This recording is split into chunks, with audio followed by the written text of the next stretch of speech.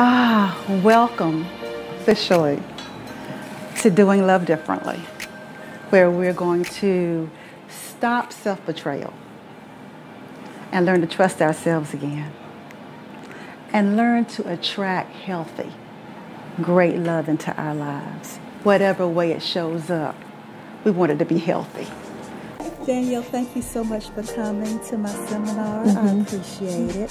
So do you mind just sharing a little bit about maybe where you were when you decided to come and then what you gained?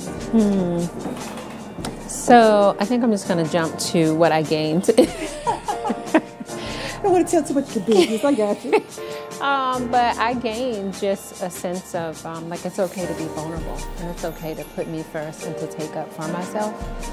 That why exercise really helped me to really dig deep and deeper than I had wanted to dig. You know, you were getting us to understand that transparency is really key and really key to connection. It is. And instead of being fearful of it, because I think I'm fearful of it, I need to learn how to embrace it. So with your personality and you're so caring and open, it just helped me like I'm okay, like you can do it. You can do it. So thank you. Thank you. If you are tired of falling for the wrong man, if you're tired of giving and giving and giving, but not getting the same in return, you're in the right place. Hi, my name is Anita, and I'm here tonight. I've been to this seminar presented by Suzette Vearnon, and tonight's topic was Doing Love Differently, and I not only found within myself the things that I've been doing wrong, but how I can improve it and how to be aware of those things in the future. And if you're a woman out there, especially a woman of age, and you're still single, this is a very eye-opening seminar.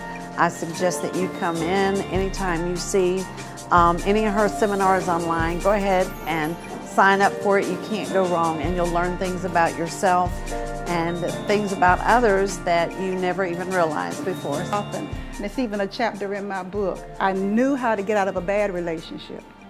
I just did not know how to be in a good one. And if you have never been in a good one, finding Mr. Right is not going to solve that. It's not going to solve that. Hi, my name is Yvette Hawkins, and I've just attended the workshop for Doing Love Differently. I showed up as a married woman wanting to learn some tools on how to show up in my relationship differently, and I got just what I showed up for. I knew I would. This is my second workshop with Suzette, and I expect nothing but greatness from her. She's very thorough. She's very personable. What I took away from it the most is that I have to be vulnerable enough to dig in the whys. And so if you hear of a workshop coming up, I advise you, if you're married or single, to sign up. So what I want you to do is I want you to write, if you've ever taken somebody that you've dated and put them in the friend zone, I want you to get clear on what your definition for friendship is. If your definition of friendship is somebody who has your back, let it be that's the definition. If your definition of friendship is somebody that keeps their word, then that's your definition. Friendship can't be the place where relationships that didn't work go to die. My name is Nicole, and I attended the Doing Love Differently seminar. This is the first seminar that I've come to that really spoke to the part of me regarding my singleness and my past relationships.